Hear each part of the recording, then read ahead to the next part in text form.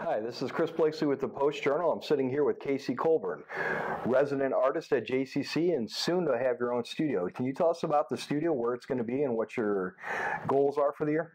Yeah, so I am through the CRNY, or the Creative Street Build New York grant, and through that, I've started to kind of think about what comes next, and I had the pleasure of running for office, and that meant door knocking and talking with a lot of my neighbors, and a lot of them said, we would really like something like a cultural center or something here in Jamestown.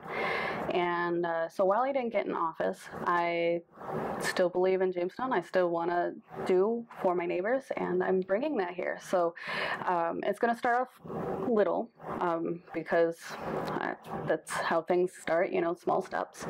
But it's going to be at the Business Center at 3rd and Cherry. And right now it's just a little studio space for me, and I'll bring in some students and stuff to mentor and kind of be able to teach beadwork and other traditional art forms like ribbon skirts and things like of that nature, along with like charcoal drawings and everything else that I'm doing. If they have an interest, I'm sure I can give them a few pointers here and there for it. And then I'm also opening up a gallery space in that same area. So my studio is Suite 3, the gallery will be Suite 12, and that's where a lot of my art that I have kind of accumulated over the process of the grant will kind of go. So I now officially have a home for it, and some of my exhibits include lithic scatter, which I don't know if you know what lithic scatter is, but it comes from a midden up in Savannah, New York. So my goal for this is to eventually put it back together. So it's a bunch of pieces of like broken clay, and that's predominantly what this is, but lithic scatter can be a lot of different things. And so yeah, I want to put it back together and tell its story and kind of get into art restoration as well.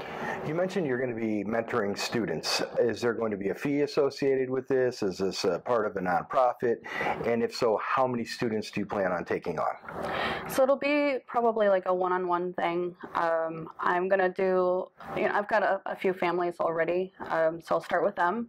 And because we don't, here in the city, Indigenous people, we're not widely represented. We don't have easy access to a lot of our culture.